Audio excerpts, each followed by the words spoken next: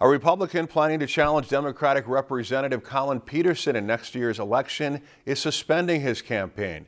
State Representative Tim Miller announced Monday he'd scrap his bid for Minnesota's 7th Congressional District and will instead run for a third term in his state House seat.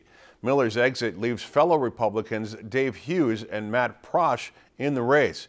Hughes gave Peterson a scare in 2016, losing the election by just 5 percentage points in a race few expected to be close. If you've enjoyed this segment of Lakeland News, please consider making a tax-deductible contribution to Lakeland Public Television.